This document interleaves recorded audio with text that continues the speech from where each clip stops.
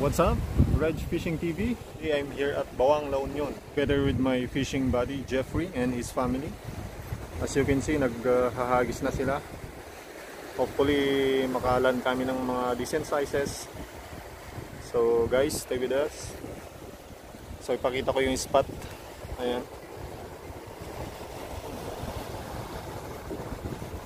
I also have a bunch of lure with me. I-test natin to ngayon. Yung physical appearance ng lure, wala akong masabi kasi pulido siya, maganda yung pagkagawa. Yung split ring, yung hook is okay. Sabihin na natin 8 out of 10 or 9 out of 10 pag i-rate ko siya. So ang kulang na lang, i-test natin sa tubig kung maganda yung movement niya, then pwede nating masabing okay. So yun, ang isa kong goal ngayon para matest tong mga lures na sinend sa akin. Rate na sa akin yung, I believe this is the 9 grams, 10 grams and 9 centimeters. So ang gamit kong leader line is shock leader, 14 pounds test, and then size 1 na PE braid. Mukhang may nahuli na. Meron na? Ayun, nakahuli na si madam. Nice catch.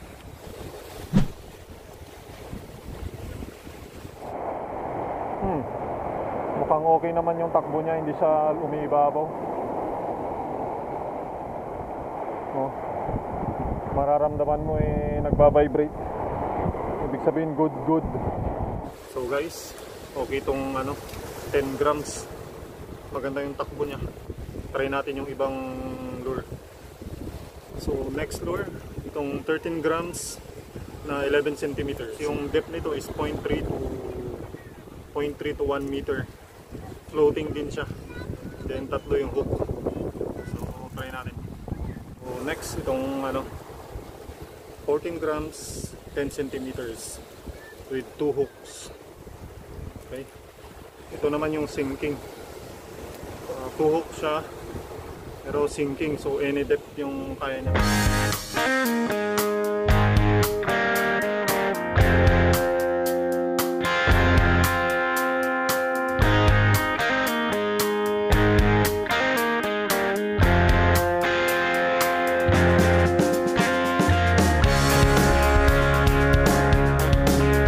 Din to, hindi siya palyado. So yung 5 lure na na-test ko, so far so good, wala siyang problema. So iwan lang natin kung may kakagat. Minsan kasi pag marami ng beses mo nagamit, medyo pumapalya na. Pero hindi natin matitest ngayon yun. So pero masasabi ko sa ngayon, initial use, okay naman siya. Okay guys, time for serious fishing since na test na natin lahat. So mag-focus naman tayo manghuli ng isda ngayon.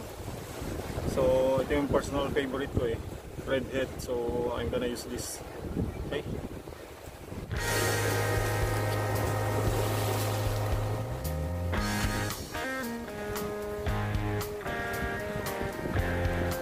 Come on fish. Bite. Oh, fish on. Oh, found! My God, guys. Isda na pala yun, guys, oh. Sayang. Ay, kala ko sumabit Oh my goodness, sayang. Kinuha na ata yung lure ko. Sana andito pa yung lure. Wala na, guys. Tinanga yung lure natin, yung favorite lure natin na redhead. Kala ko sumabit nung una, pero nung biglang hinatak niya. Ayan, oh. So magpapalit ako ng leader line. Isiguraduhin ko na ngayon. May malalaki pala dyan. Oh my goodness. Sayang ang bago nating lure. Okay, that's part of fishing.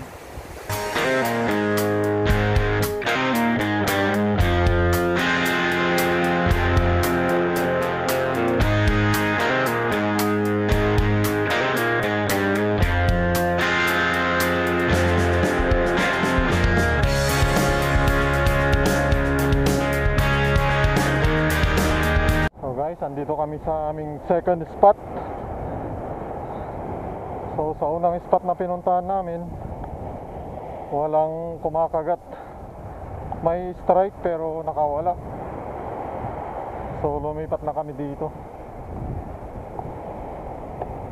Shout out pala kay Sherwin Sarmiento, yung admin ng North Luzon Anglers. Thanks bro. Shout out din kay Dino Pascual, Chad's World,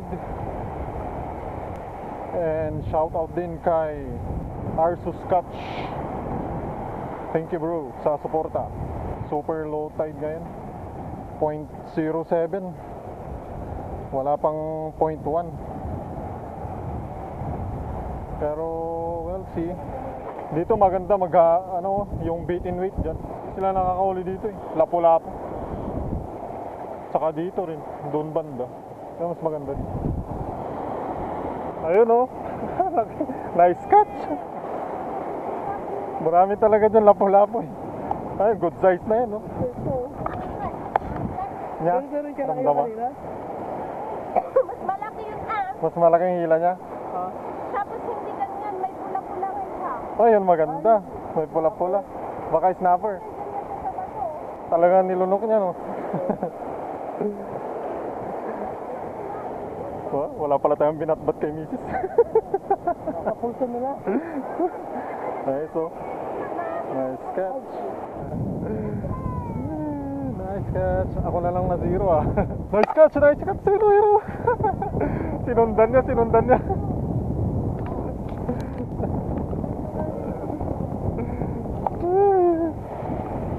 Nice catch. Dalawa, good size, oh. Yan natin yung asawa niya. Parehas sila ng size.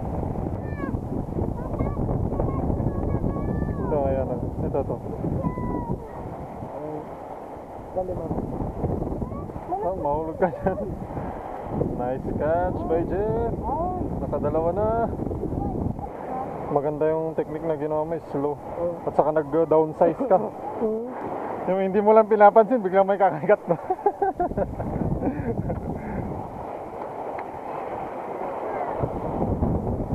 At least nalaman na natin yung pattern nila. And so ang ginagawa ni Jeff, kinakast niya doon. Saka hinihintay niya mag-sink. Tapos slowly trim lang. Kumakagat yung mga lapu-lapu. Meron na naman.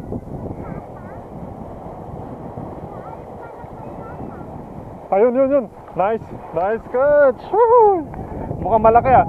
Punta mo dun sa kabila. Baka ka sa Malaki yan guys. Sige lang, punta mo dun, banda. Baka ka sa bato eh. Take your time. Laki-laki yan. Wala nang kawala yun, laki oh. Nice. Saglit. Kunin mo yung saglit. Sige, kaya yan. Abu Garcia yung rad mo eh. Nice.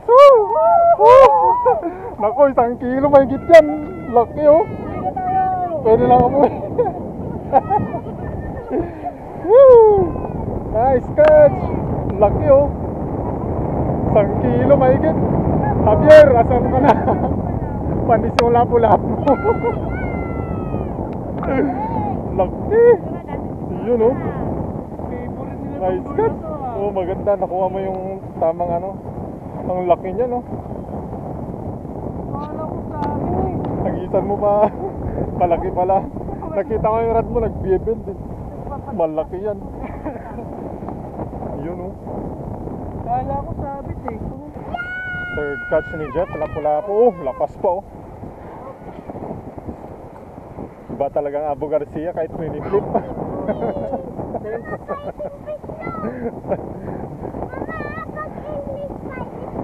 Libre ni Red. Nice. Ganda oh. Nice one. Dito para maganda yung ayun, tamang-tama sa malapit. So guys, dyan lang yung strike zone, no? Sa gilid.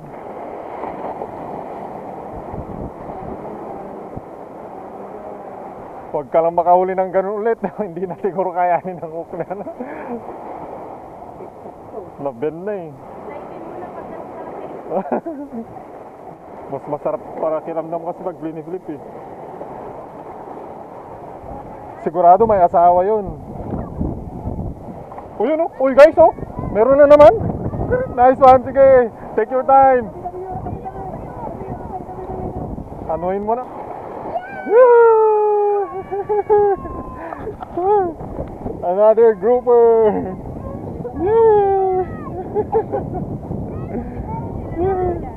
Andyan lang talaga sila. Oo nga no. Ay, mahok ka no. Nice catch. Napalaban na yung medium ni ano. Sibas oh guys. Salty Nova Sibas. Pero malupit yung malaki kanina. Sarap panoorin. Malupit yung ratlo, pre. Nice man. Fourth fish by Jeff. Uy! Ay, kala ko yun ano. Yun no. Napuno na. Puno na. Tara na. Para may babalikan pa no. Tama na yan. May babalikan pa tayo. Yuhu! Ayun, buhay na buhay pa. Ay! Ay! Oh! Yun guys, oh. Dapat pala dyan rin ako kanina. Guys, try ko nga ito. Baka kakagatin. Parang mas gusto sa finesse na lure ay yung maliit. Very slow lang sa very slow. Dapat sinking din para pag slow ay bumababa pa rin. Ito pag hindi mo na ano eh, floating kasi ito. Oh yun oh, guys, fish on! Fish on! Oh my god, malaki! Oh! Wala! Sayang bro! Ang laki!